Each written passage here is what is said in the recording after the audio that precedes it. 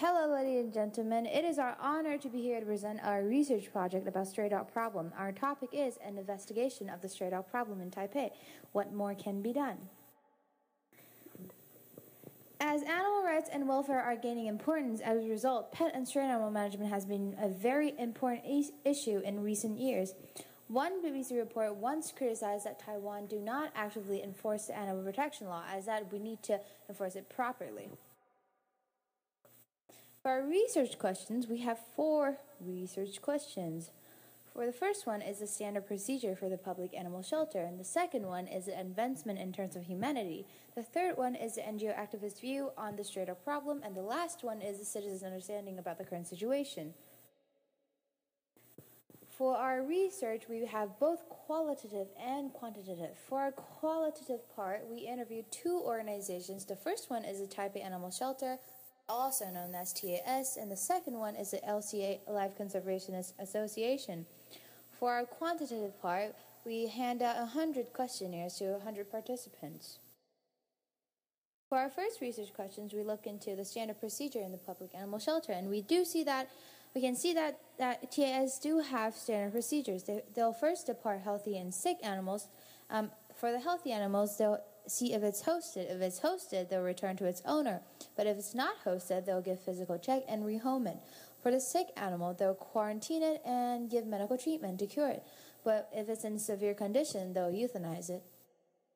For our second research question, we look into the advancement in terms of humanity in treating stray dogs. And we can see that TS did increase adoption numbers and they decreased euthanized number. And the good thing is euthanasia is now only used on dogs that are very ill or very old. And for the updated animal protection law, we're aiming to end euthanasia within 2 years in Taiwan. The third question is interviews about the stray dog problems. We interviewed LCA. According to LCA, Taipei, Tainan, and Yilan have performed better than other cities in handling stray dogs. Even so, there are a lot more can be done to ensure the better shelter environment and to build an animal-friendly Taiwan. In addition, LCA proposed 3 important concepts. There are responsible pet ownership, adoption in place of buying pet dogs, and TNR. TNR is widely acknowledged in Western countries.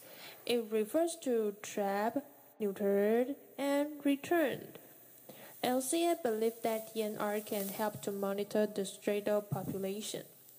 The next research question is citizens' understanding about stray dog problems. We found both TAS and LCA highlight the importance of responsible pet ownership and public education.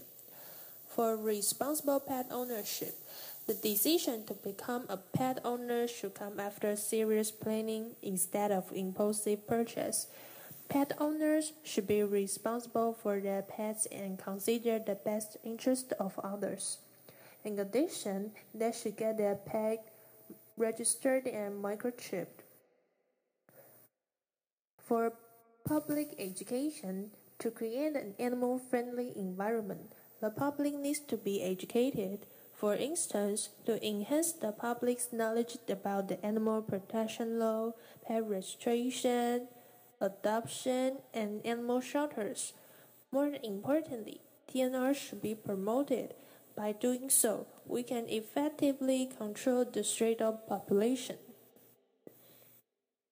In addition to the interview, we also have the questionnaire survey.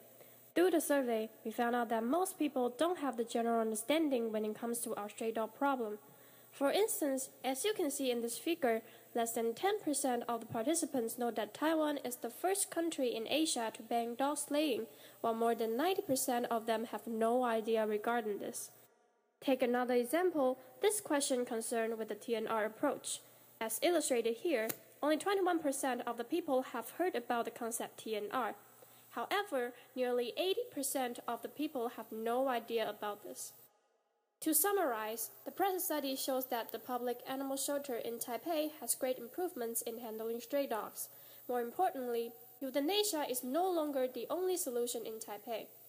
Even so, there is still more to be done to ensure an animal-friendly environment. As the capital city of the country, Taipei should act as an example to thrive for the best possible ways to improve animal welfare and rights. Also, responsible pet ownership, adoption, and TNR should be promoted in the future. Due to the limited time and resources, we based our study on the Taipei city. To thoroughly understand the current stray dog problems we are facing in Taiwan, future studies should be examined in other cities. We want to thank the TAS and LCA for kindly accepting our interview and the individual participants who filled out our questionnaires. This is the end of this video. Thank you for watching.